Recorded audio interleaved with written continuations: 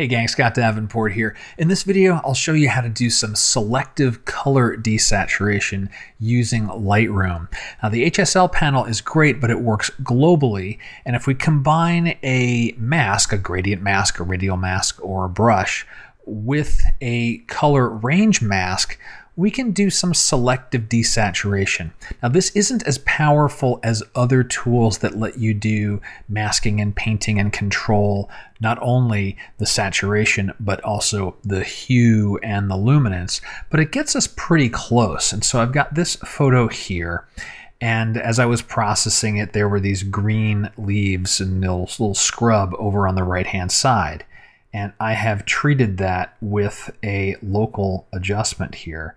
And if I hover on this for just a moment, you can see that this is affecting only these little spots of green, and I've desaturated them incredibly heavily.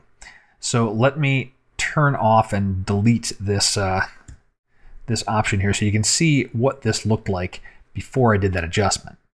Right, so that green is popping out quite a bit, and it's just pulling the eye away from the story. Otherwise, this is a pretty monochromatic type of scene, and I want you looking down this path going toward the sunbeam, and then the splash of color over here, I just can't find a little distracting. So let's go through the steps here. Grabbing a radial filter, okay, and I'm going to just load up saturation as a starting point. It happens to be negative right now. That doesn't really matter so much because we're going to adjust it. And I'll just drag a radial filter and position it over enough of this area to cover all the different scrub. And next I want to invert the radial so that I'm affecting what's inside, not what's outside the radial. And pull saturation down really far. So now we can see that these greens are getting, completely muddy. We don't want to go that far. But also the ground is losing that nice warm glow as a result. So that's not exactly what I want. I want to go get a color range mask going to just target in on these leaves here. Now to make this a little easier to see, I'm going to return the saturation back to normal. I'll zoom in here. And in the range mask area, choosing color. I'll grab the picker and notice the instructions beneath there. It's, I can do shift click for multiple samples.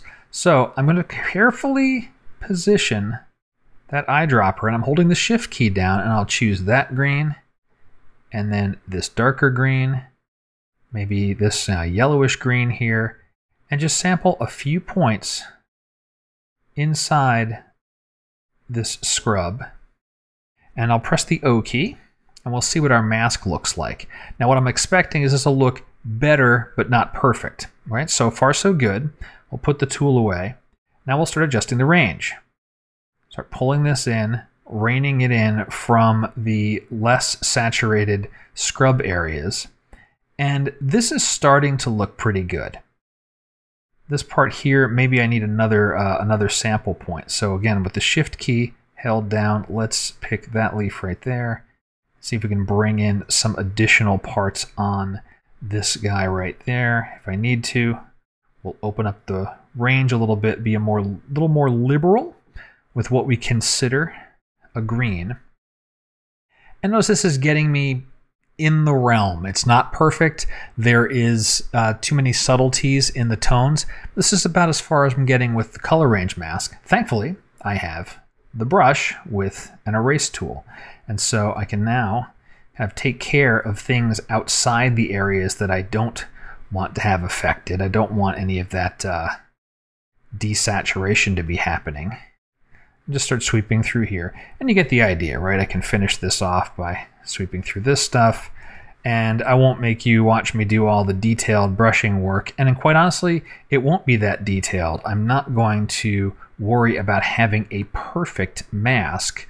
I just want to have something that's reasonably feathered and reasonably soft so that when I'm all done, I can reach for this saturation slider, start pulling it down, and I'll really only see the impact on the leaves themselves. And so that's the technique. So leveraging the color range masks, using them to get as close as you can, and if you have to do some cleanup work, use the erase brush to eliminate the sections of the the selection that you don't want affected. So if you are like on the fence between I'm almost done with this photo and I don't want to have to launch into another tool that might have more fine-grained masking, sometimes a range mask is what you can reach for. You can do some selective desaturation based on color, and you can get some pretty good results. Well, I hope you've enjoyed the video. My name's Scott Davenport, and until next time, happy shooting.